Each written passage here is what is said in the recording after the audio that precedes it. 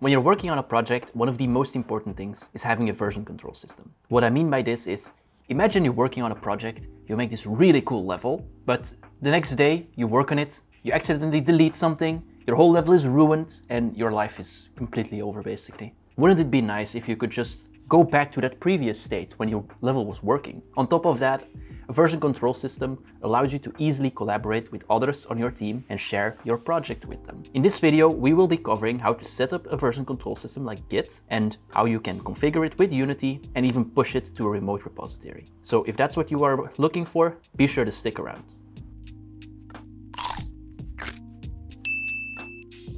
First things first, what is Git? Like I said, Git is a version control system and it is basically used to track changes in a file. So imagine I'm writing a script, I change it, Git knows it changed, and then I can commit it, and then the changes are persisted in the project and everyone can download it. On top of that, it allows you to go back in time, so to say, to go back to a previous state easily. Covering Git is an entire topic by itself. In this video, we will be focusing on integrating Git and Unity alongside with some very basic Git commands. So there are other things like Git in the world. You have Perforce, Plastic, Subversion, things like that. So why did we choose Git? First of all, we already have a lot of experience with it because we come from a software engineering background, but also Git is completely open source. It is in the world the most used version control system. So there are a lot of tutorials on the internet and documentation. There's also a great community that can help you out if you need it. A main advantage of being open source like Git is that it can be hosted completely freely. This is how we do it internally, and of course you do have to have a server and have to manage it and things like that. And if you don't want that, there are free alternatives anyway, like GitHub or GitLab. And if your product is growing and it's, for example, too big to be hosted freely, they are probably the cheapest option either way. So I talk very highly of Git and it is amazing, but what are some of the limitations? Before we get started, you have to know that in this example, we use Git together with Git large file storage. It allows you to store large files, like the name suggests. However, there is one limitation, and that is that one file cannot be bigger than 5 gigabytes. Then Git is unable to track it. I don't know what the limits are for Perforce, Subversion, and Plastic, but they are more focused on files, so I can imagine them being bigger. On the other side, when do you have a file that is bigger than 5 gigabytes in a game? So now that we covered the basics of Git, let's see how we can integrate it with Unity. First things first, we of course need to install Git. So let's just go to Google and type in Git for Windows. Then we get on the downloads page and just click download. Once we downloaded it, we can open up the installer. And by default, all the settings should be good to go. So we can install it in our C drive. We have a lot of options here. I prefer to keep these at the default. So let's just spam next. And then hit install. After a brief period, we will have Git installed. Great. However, what I mentioned in the intro is that we also need Git large file storage. So that's also something we have to download separately. So while it's installing, let's also just look for that one.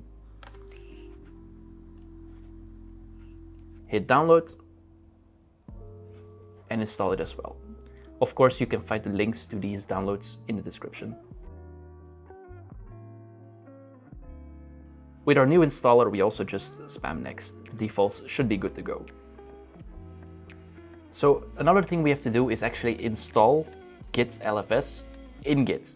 Sounds weird, but we have to do it. So how do we do that? We can just open a command prompt and type in git LFS install. Hit enter and just wait for a bit. And then we see Git LFS initialized. So we got everything installed, but we didn't actually do anything with it yet. For this example, I created a new Unity project that we will be using to track using Git. So first thing we can do is open it into our file explorer. And then we actually need to initialize Git in this new folder. So how we can do this is we go to our path and we type in cmd. This opens up a command prompt in the folder that we are actually using for our project. And then we can just type in git init. And then we can see it says that we initialized an empty Git repository. Before we go any further, we need to do a little bit of configuring. There are a couple of things that are important in a Git project. First of all is, for example, the git ignore. This file tracks how you can ignore files that you do not want to push. For example, if you make a build of your game but don't want to store it, this is where you can add it. Unity has a default git ignore, but you can configure it. I'll just open one that we use for Forge Industry, our own game, and I'll just cover a couple of the things that are inside it. Of course, you can find our version of our git ignore and our git attributes, more on that later, in the description down below. So here you can see the git ignore, and these are the files that we do not want to track. A great example of this is, for example, that we added ourselves is this mods folder. Why? Our game supports mods, but we do not want, for example, if we create a mod of our own and are testing it, to commit it into our repository. You can easily add here folders or files that you do not want to commit. By default, you should not leave this empty for Unity. There is a default available from Unity itself because you do not want to push everything like the other files that Unity uses, like for caching and purposes. So it is important that you configure this correctly. What do we do now is we can just copy this git ignore and paste it into our project. So this is our project and we just paste it here. So now we have in our root folder a git ignore file. Amazing. However, since we are using Git large file storage, we also need to configure our Git attributes. What's important here is that it basically tells Git what files we want to use for Git large file storage and what we don't. Just like the git ignore, we have an example available and we will be providing a link down below. So this is the Git attributes file that Unity provides, and you can also edit this. What is important here is that we have a way to say how Unity merges this. So you can see here, you can configure the Unity YAML merge or the large file storage merge. But the default should be fine on this part, but if you're experiencing troubles, this is a way that you can investigate that something is going wrong. Just like the git ignore, we will be pasting this in our root repository. And then last thing we need to do to configure Git is basically to tell Unity to always use text. By default, I think in the latest versions of Unity, this already happens. However, if you're using an older version, it might be that you have to configure it. So let's just double check it just in case. How you can do this is you are in Unity, you go to Edit, Project Settings. Let's just drag it up here. Then we have Editor. And when we are here, we just search for Asset Serialization. So you can see Asset Serialization here, and the mode has to be on Force Text. So like I said, this is the default in new projects, but if you're using an older version of Git, just check it just to be sure, or yeah, you're not gonna have a good time. And that's basically all the setup we need to do to configure Git and Unity together. Great. However, like I mentioned, we also want this on a separate place. For this example, we will be using GitLab since we are hosting ourselves. And this is the way that you can share it, for example, with others. Like the changes I make now in this project, I'm going to push to a server. And then, for example, Marnix, when he's working on the project later on, can just say, give me the latest updates and can continue working on the things that I already worked on. So how do we do this? Let's first show you our GitLab. So I already made a new project here. Depending if you use GitHub, GitLab, things like that. The process is a bit different, but you basically want to create an empty project. So I already made it. Just Google how you have to make it in GitHub if you're using GitHub or Bitbucket, whatever. So we basically already configured the project locally and we now want to push it to a server. So how do we do that? We open our command prompt back again, and if we type now in git status, we should get an overview of everything that has changed. So we can see the folders that Git is going to track. Great, this is what we want. But how do we get it to a server? Well, there are a couple of things that you have to do. Like I said, I won't be going into details of Git. However, I'll just cover a couple of commands. For example, if we do git add and then a dot, we basically tell Git to add anything that is changed in the current folder. So if we press enter, after we wait a bit, because this is the first time running it, you can see Git is doing a lot of things. It is basically adding it to be ready to commit to the server.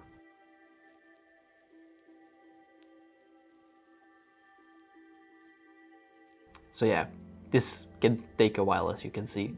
I assume we speed up this part a bit because yeah. Oh, we're done. Great. So now everything is added to what it's called, I think, staging, and now we can commit it to the server. We just do this by typing git commit.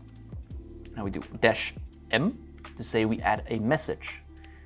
For example, here we can say initial setup. After we do this, we just hit enter, let Git do its thing, and then you can see, since this is the first time we actually run this command, we need to configure a couple of things. It gives us an example of what we have to do, so let's just do exactly what it tells us, and that is git config -- global user email. This is a QWERTY keyboard, I am not used to this. And then we type in the email we want to use. And then we just run the second command, which is to set our name. So also just git config -- global user, global is not spelled with a Q, once again, user email, name, I'm sorry. And now we say Marnix, because we're using his computer. After we've done that, we can just run our git commit again. This is just something we have to do the first time we are setting it up, but since it's the first time we are connecting it, we have to do it. Hit enter, and then you see we didn't add anything, what the fuck? As you can see earlier, Unity was open, and for some reason Git didn't like us doing our initial commit. So if it says you have to add it again, and nothing was added basically, just run the git add command again. So now if we've done that, we can just do our commit, like our initial setup one, hit enter, and this time we should get everything committed. So you see it's counting the object and adding everything. In theory, this is it to run Git locally at least, but like I said, we want to use it on a server. So you can just leave it at this and use Git as is, and you have a version control system, but it's always better to have it offsite somewhere, so if something happens to your laptop, you at least have something. Git is not a backup, but it is always good to have it as some sort of a backup. I'm sorry, Marnix. So how do we do this is we have to run one more command, and it's pretty easy. It's basically we type in git remote add origin, and then we need to add our remote URL. So what is this? If we go to our GitLab project, or GitHub in your case, if you're using GitHub, we can just copy and paste the URL at the top and just say, paste it here, and then hit enter. That's it. So basically we now link the two, but we need to push it either way. So how do we do this? It's a simple command called git push -u origin, and then master or main, depending on what your main branch is. Hit enter. And since this is the first time running this command, you can see it's missing the configuration, and we need to log in. This is the moment where Marnix walks over here and types in his password because I don't know his. After we've entered everything, we can just hit sign in, and we can see we are basically connecting the two. So this is the moment where we are basically uploading our files to the server. So just give it a brief moment and it should be done. If everything has been going correctly, you should also see that Git in your terminal is saying uploading LFS objects. This means that large file storage was configured correctly. 5 minutes later. All right, so now everything should be uploaded. So if we go back to our repository in the cloud on our server, we can just hit refresh. And if everything is going correctly, we should see our project here. So as we can see, we did our initial setup, Marnix committed it, and we can see our assets, library, packages, things like that. Great. One last thing I want to show you is, for example, if you're working with a friend on this, how can he get it? Just type in git clone and then copy the URL once again. So now I won't be doing this because it also takes a while and I'm working on my own for this time. So yeah, this basically covers the basics of using Unity and Git together, but there are a couple of things you can do to improve your workflow. For example, some people might prefer a graphical user interface. Some tools for this are like Git Kraken, SourceTree, GitHub Desktop. There is even a Unity plugin called GitHub for Unity. Though I don't have the best experience with that, your mileage may vary, you can also try that one. Also, if you do like using the command prompt, you have a lot of more fine-grained control, so do whatever you fancy. Just be sure you use a version control system for your code base so you never lose progress. And that about wraps up this video. If you do like this kind of content, or you want more deep dives into Git or other Unity tutorials and have any topics you want us to cover, do let us know in the comments. On this channel, we don't just cover tutorials like this one, but also when we go to conference, we make a little vlog or other business related things for your indie game dev journey. We try to cover as broad of a base as possible to get you guys started. So if that's something that interests you, do be sure to subscribe. And as always, thanks for watching and see you guys in a few days. Bye.